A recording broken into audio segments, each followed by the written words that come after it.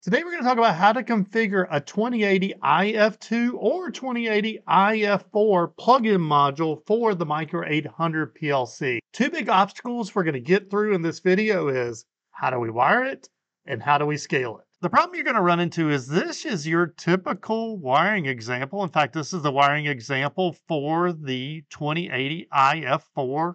And the IF2 is similar, and we're showing a current transmitter here, and we're just showing the 2 points that it goes to on the module. This is not enough to get a 4 to 20 milliamp circuit working. And the biggest thing that is missing in this sample diagram and many sample diagrams is some type of power supply. And here's where we get into, is it a 2-wire device or a 4-wire device? So really quick rule, because I have a playlist and put the end of this that really gets into the weeds of it. If you don't see a power supply anywhere in your setup, then you need a 4-wire device, or you need to add an external power supply. In this case, here are those 2 connection points that it has. And for us to easily make this work, we're going to need a 4-wire device. And I'm going to use the SIM ALP2 for this because if we power it up, we can simulate a current 2-wire, a current source, or a voltage source.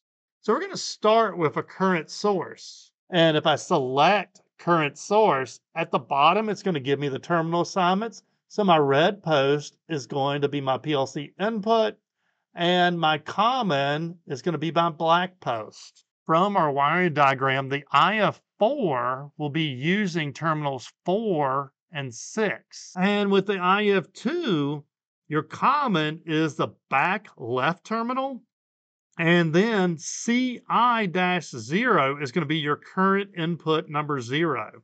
So I'm going to take current input number 0 to the red post, and then the COM to the black post. And now, as I bring my value up on the analog simulator, we're getting a milliamp signal on our touch screen. Now we're going to talk through how I'm doing the scaling in just a second, but let's talk about the 2-wire device, because this is more commonly what I see you do is you have some type of 2-wire sensor. So I can simulate a 2-wire sensor, and we bring it up, and really we're not getting anything on it. Over here on this yellow banner, it now says open wire. And what that means is, for some reason, it cannot push current through the circuit, which one can be simply an open wire. And honestly, on an existing system, that usually is what it is: blown fuse, corroded terminals, bad PLC input, or there's no power supply. And if we have no voltage, we can have no current. So in this case, we need to add a power supply to this. And if we look here at the bottom, it is telling us the red is still our PLC input, but now our black terminal needs to be going to an external power supply positive. So here's a wire from the positive of our 24-volt power supply. Now to hook this up, I do have to take the minus off. Otherwise, yeah, we are going to have a dead short. And now we can take the common wire back off. So you'll only actually have one wire connected here. That'll be our PLC input. And then it's actually getting a common through the power of the PLC. So we're taking plus 24 volt from our external power supply, going to our black terminal, and coming from our black terminal to our PLC input, and then through the PLC's power, it's going back to the minus. Now it says 5.3 milliamp here and 5.3 milliamp here. Now let's talk about how to add our plug-in module to our Connected Components Workbench program and do some scaling. Now I've already created a basic program because we've done that plenty of times, and there's a whole course down in the description to help you out with Connected Components Workbench. We're going to double click on the Micro850 in the left pane, and down in the plug-in modules, I have that IF2 in the first module. We're going to right click it.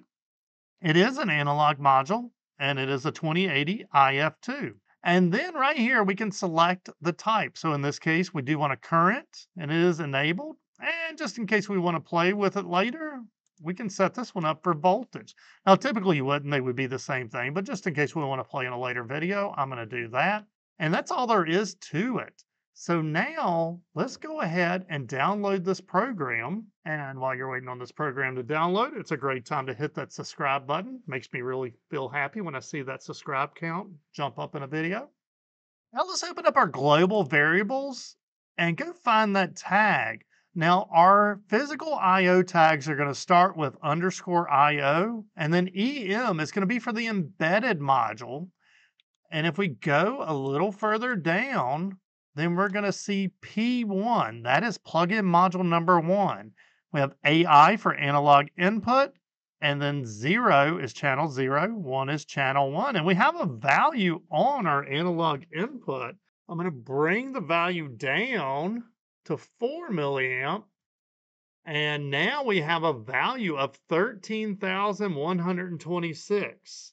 And if I bring it up to 20, then I have a value of 65,520. And here's where I see all types of crazy scaling done, trying to make the numbers work out. But these numbers have some rhyme or reason to them. And let's go look in the manual and see if we can understand what we're looking for. Here's the input specifications for the 2080 IF2 and 2080 IF4. And right down here is that data range. And if you notice, this is really close to what we saw at 20 milliamps, 65,535. In fact, this is kind of a number that you should probably jog to memory. You're going to see it a lot. So this is the range that we're going to see in our PLC program. But now we need to know what the range is that it would be out in the field. And this is what trips a lot of people up. Is a lot of you probably even now are thinking it would be 4 to 20 milliamp. But right here, here's the analog normal operating range.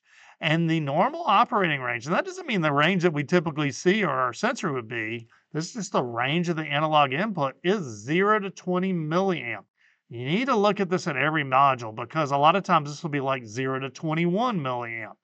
But now we're going to use a scale instruction. We're going to take these numbers and we're going to turn them into these numbers. We'll go back over to Connected Components Workbench and let's double click on Prog 1 and let's bring down an instruction block. And I'm going to do this a little bit the wrong way because this is what you asked me questions about is we're going to double click on the instruction block and we're going to type SC and we're going to have an SCL instruction. Double click on it. And notice how this is truncated. Like I can't see what these NRAW, well, I can see NRAW, but NRAW, whatever this thing is, by default, these instructions are too narrow. Here's how you fix that is right click any of the white space where you don't have anything and go to properties. And then down here, I'm just going to change this 4 to a 5. And that's going to make it where we can read these now. Now, a lot of you want to go right here and put that analog input in, which we just figured out was IO P1 AI00. And the moment we do, we get a little triangle down here. And if we mouse over it, it says mismatch between data types. And if you mouse over the actual instruction, it tells us down here, we need a real number. But this analog input is a UINT or an unsigned integer. So we need to convert this to a real number first. And this is something CCW does an excellent job at. We're going to bring another instruction block in front of it, and we're going to double click on it and start typing any. And these are the any2 instructions. This will take any data and convert it to any other type of data. And we want an any2 real instruction. And now we're going to take that and make it our analog input. And then we need to create a tag for it to go into. Now, we haven't talked a lot about this, but if you click on the top part of this, then you're going to get a drop down here with all your existing tags. If you actually double click on the bottom part of the block, then you're ready to create a new tag. And I'm going to create one called Real Raw. And then I'm going to take that Real Raw and we're going to put it right here. And there we go. Now our error is gone. And so for our NRAW max, I'm going to create tags actually for NRAW max, NRAW min, and NEU min. So just double click on them.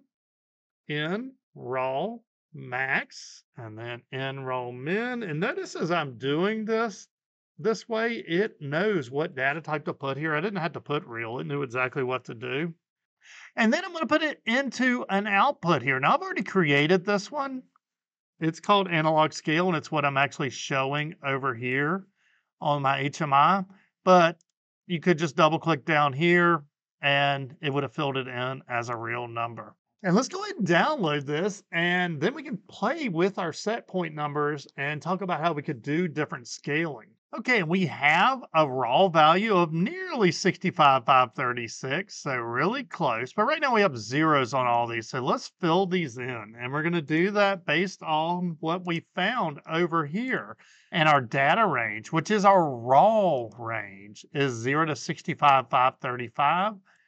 And our engineering unit range, or what we want out of it, is 0 to 20 milliamp. So I'm going to double click on the raw max, and we will make it 65,535. And then right below it here is the EU max. We're going to make it 20. And when we do that, now we're showing an analog value of 19.99573, which is pretty close to 20 milliamp. And as we bring it down, it's going to go down. And if we bring it all the way to 4 milliamp, then it should match up all the way. Now, there's a lot you can do from this point as far as learning about analog. And this is an excellent playlist to help you start understanding how to make decisions based on analog values.